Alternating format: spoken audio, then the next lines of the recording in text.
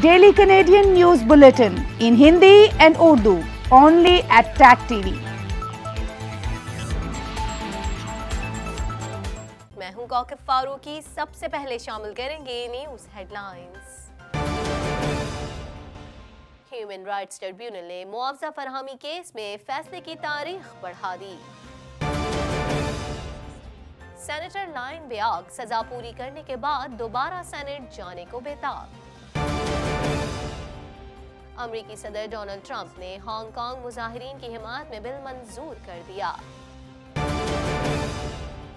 अफगान अमन अमल की कामयाबी के इम्कानात पहले से भी ज्यादा हैं, अमेरिकी general.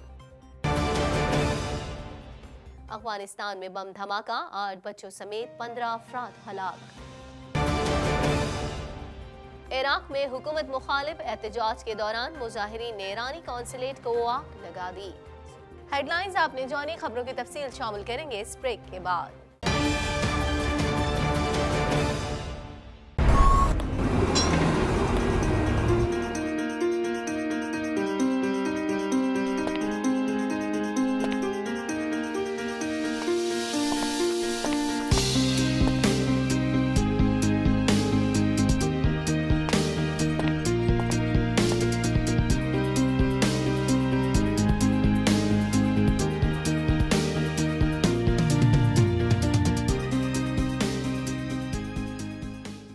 Are you concerned about your future?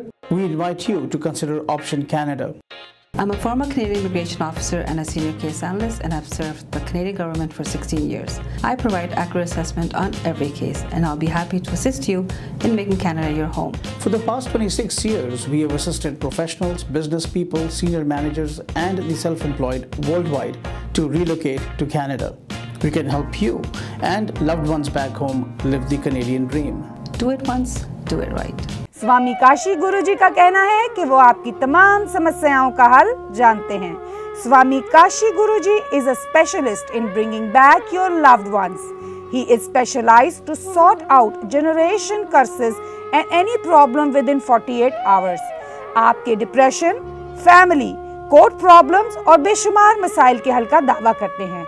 स्वामी काशी गुरुजी से राब्ता कीजिए 647-765-6311 647-765-6311। Address 565 Markham road, Scarborough. Ottawa से खबर शामिल कर लेते हैं। आपको बताएं, ओटावा के ह्यूमन राइट्स ट्रिब्यूनल ने कनाडा की अव्वलीन अक़वाम के बच्चों की फलाह व बहबूद में गफलत के एवज मुआवजे की फरहमी के फैसले के लिए आखिरी तारीख में तौसीक कर दी है। मज़ीद जानते हैं इस रिपोर्ट में। ओटावा के ह्यूमन राइट्स ट्रिब्यूनल ने कनाडा की अव्वलीन अक़वाम के बच्चों की फलाह व बहबूद में गफलत के एवज मुआवजे की फरहमी के फैसले के लिए आखिरी तारीख में तौसीक कर दी है। ट्रिब्यूनल ने वफाकी हुकूमत को हुक्म दिया कि वफाकी हुकूमत बच्चों और उनके खानदानों को नुकसानात की मद में जो अदायगी कर सकती है करे।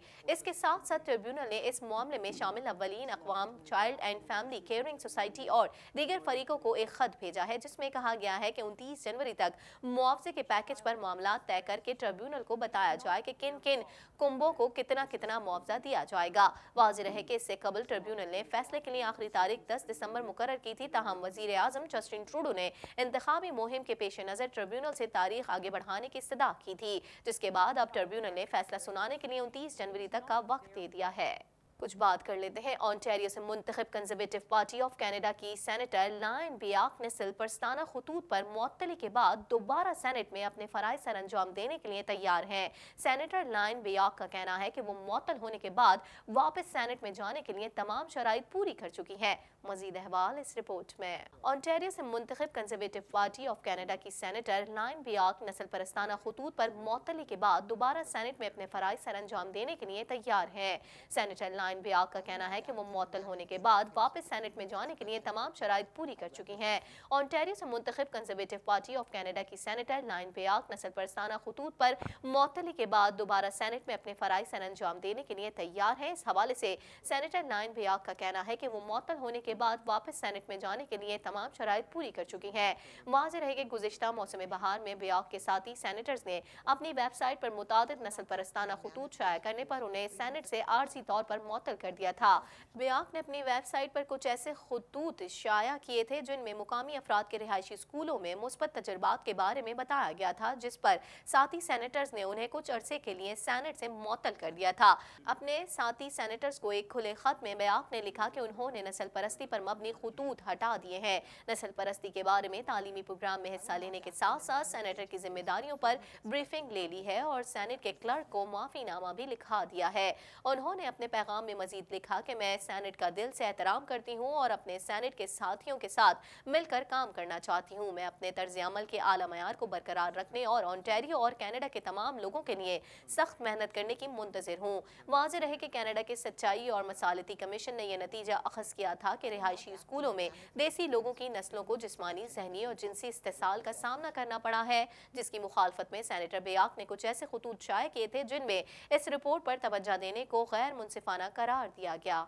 कुछ बात करेंगे। अमेरिका के सदर डोनाल्ड ट्रंप ने हांगकांग में मुजाहिरीन की हिमायत में बिल की मंजूरी दे दी। डोनाल्ड ट्रंप का कहना है कि उन्होंने इस पर दस्तखत चीनी सदर और हांगकांग के अफराद के एहतराम को मद्देनजर रखते हुए किए हैं। मज़ीद जानते हैं इस रिपोर्ट में। अमेरिका के सदर डोनाल्ड ट्रंप ने हांगकांग में मुजाहिरीन की हिमायत में बिल की मंजूरी दे दी। बरतानवी नशरियाती इदारे के मुताबिक इंसानी हुकूक और जमहूरियत एक्ट के एक सालाना जायजे में हुक्म दिया गया कि ये चेक किया जाए कि क्या हांगकांग इतना बाइख्तियार है कि उसका अमेरिका के साथ खुसूसी हैसियत का जवाब है। बिल की मंजूरी से मुतालिक अमेरिकी सदर डोनाल्ड ट्रंप का कहना था कि उन्होंने इस पर दस्तखत चीनी सदर और हांगकांग के अफराद के एहतराम को मद्देनजर रखते हुए किए हैं। ख्याल रहे कि अमेरिकी सदर और इस वक्त चीन के साथ एक मुआहदे की तलाश में है जिससे दोनों मुमालिक के दरमियान तिजारती जंग खत्म हो सके। इधर बिल की मंजूरी पर हांगकांग की हुकूमत ने बरहमी का इजहार करते हुए कहा कि अमेरिका का ये बिल एक गलत कदम है जो हालात बेहतर करने में मददगार साबित नहीं होगा। जबकि हांगकांग में मुजाहिरे की तहरीक चलाने वाले एक रहनुमा जोशुआ वोंग का कहना है कि अमेरिका का ये कानून तमाम हांगकांग वालों के लिए एक बेहतरीन कामयाबी है।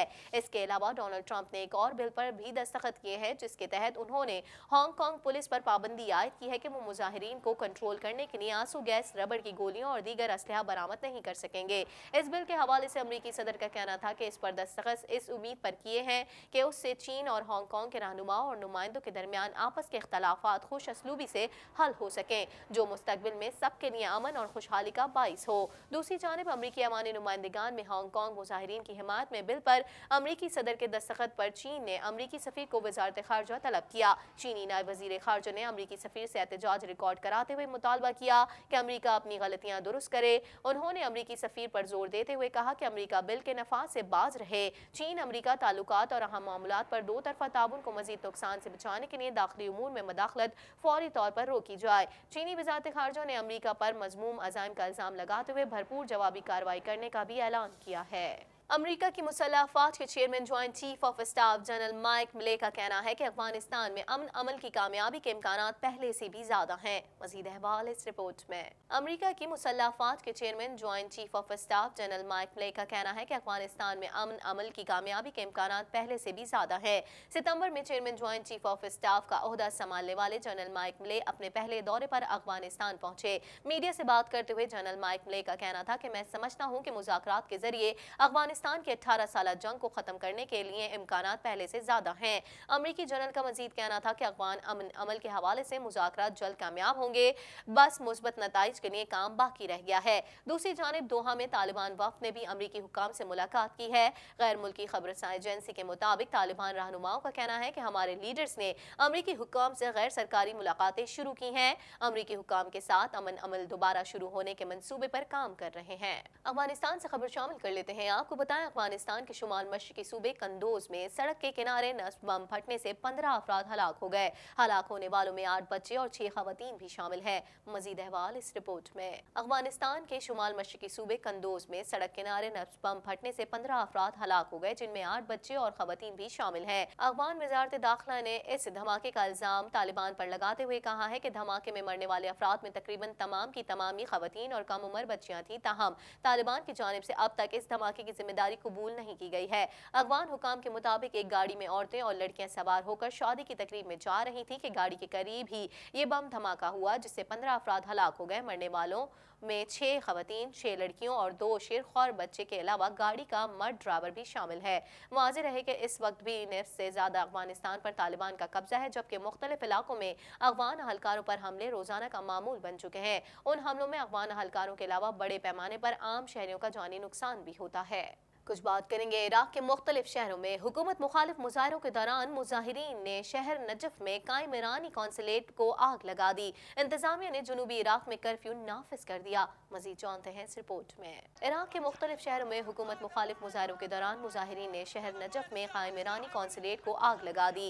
इंतजामिया ने जनूबी इराक में कर्फ्यू नाफिज कर दिया। गैर मुल्की खबरसां इदारे के मुताबिक मुजाहिरीन ने ईरान के खिलाफ भी सख्त नारेबाजी की।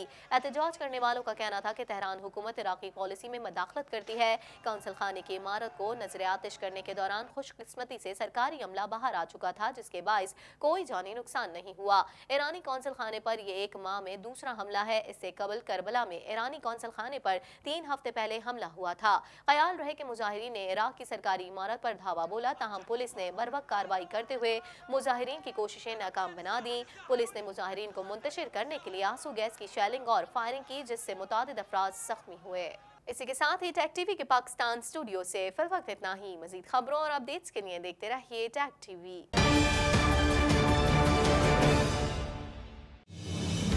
Daily Canadian News Bulletin in Hindi and Urdu only at Tag TV.